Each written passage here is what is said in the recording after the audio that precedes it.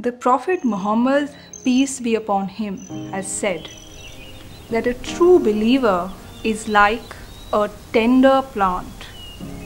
It bends in whichever direction the wind blows, and when the wind is still, it stands upright again. So in this hadith or this saying of the Prophet, we are being encouraged to develop certain traits.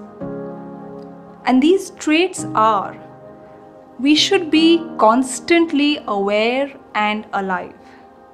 We must be ready to change ourselves when we face a new situation.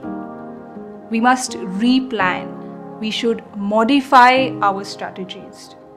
And we must be extremely willing to change ourselves with developing times.